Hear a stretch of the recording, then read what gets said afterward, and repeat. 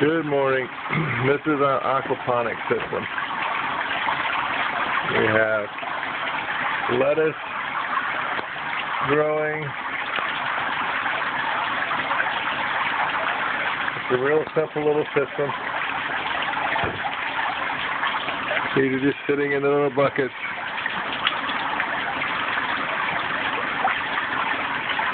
The buckets are catching water.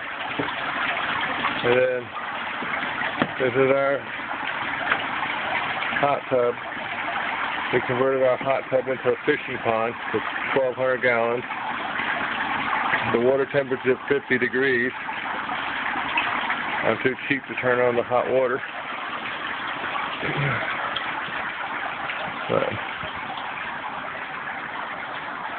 we have 400 plus tilapia in the pond, in the swimming pool.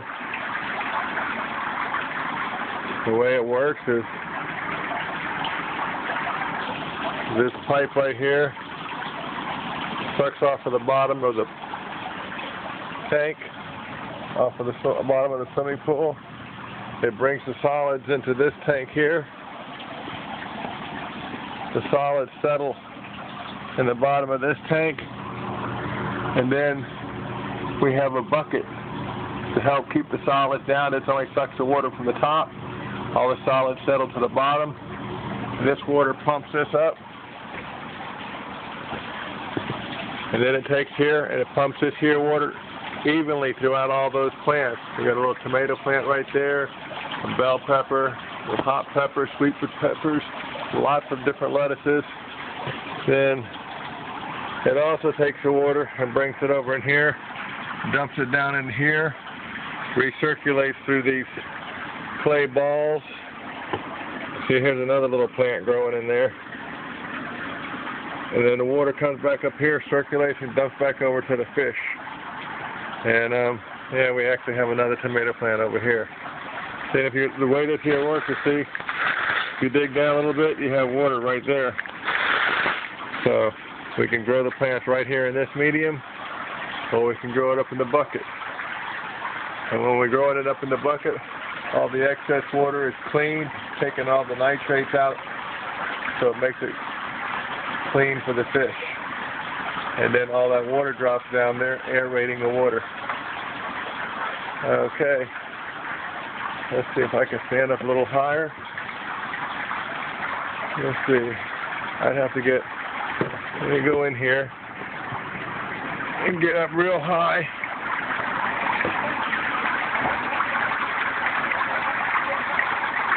So you can get a view of all the plants.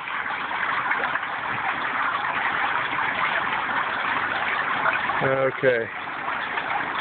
Alright.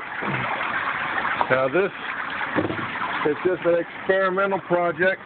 I'm not really going to grow them like that. I just want to see what the nutrient factors will do to the plants, because I have this thing heavily stocked. They're anywhere from a quarter pound to 3/4 of a pound, the tilapia fish. So there's over 400 of them in the 1,200 gallon tank. I have a 450 gallon reservoir to collect the waste, and then it goes back up to the plants. So you hear a lot of people growing hydroponically. So I actually want to see what the plants do before I invest in putting them out there in the greenhouse. See, way out there's a greenhouse. It's a 44-foot wide by 135-foot long, and we will be setting up some elaborate systems out there. But first we want to make sure that this here's going to work. All right, have a good day. I'll post later.